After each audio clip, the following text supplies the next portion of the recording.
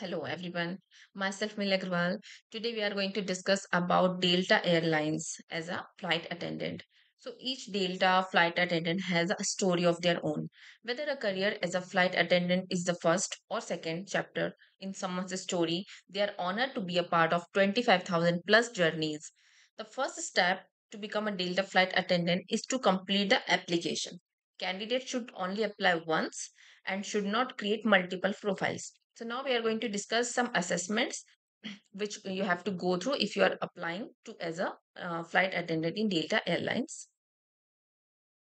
After creating a profile, you have to go through the talent assessment step, that is to help candidate understand their strength and in the workplace. Candidate must complete and pass the assessment to continue through the interview process.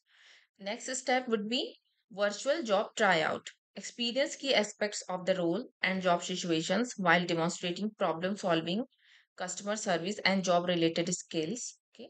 The fourth step is the job demand interview. On demand interview, that means candidates who successfully pass the VJT round. VJT round, that means virtual job tryout round. After, if you complete this round, then you will be able to give on demand interview. This interview is completed through their technology partner and modern hire. If you complete this round, there is in personal event day, like successful candidates are invited to Delta's headquarters in Atlanta for event day. This interview day is an opportunity for you to learn about your experience and introduce you to Delta. There are some conditional job offers. If you have a successful event day interview, you will be offered a position with Delta as a flight attendant.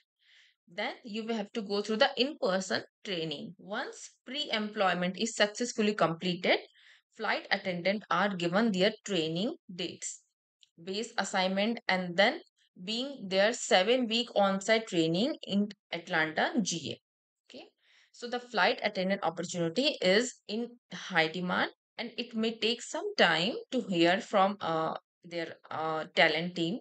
They will be able in touch via email about next steps in the application process. Okay. So next, the final is the interview process. A virtual interview should be treated as a much like a professional in-person interview as possible. You should keep the following tips in mind if you are going to for a preparation for a virtual interview. Like, this interview will be a self-recorded, and you should be warm, clean, pressed, and professional clothing, and be mindful of your presentation and communication throughout your experience, and always portray professionalism. Ensure you are in quiet and professional environment free from distractions. Keep in mind your location, and choice should have neutral background and good lighting. Your virtual interviews are depend on having a good internet connections. Test your connection before the interview and make sure your microphone and web camera are functioning correctly. Video is required for all interviews. Ensure you are not blocked, that your webcam is at eye level. Put yourself in the center of the frame. Okay. Answer questions clearly, honestly, and accurately. Avoid pre writing interview answers and reading your interview answers directly off from a piece of paper, okay, and on another screen. So these are some steps you should keep in mind if you go through this virtual interview process. Okay, and you should be aware of something like as you prepare to join a team in Atlanta for the in-person event day, we recommend that you should keep in mind some following things, like consider the way flight attendant dress, okay, and use that as inspiration.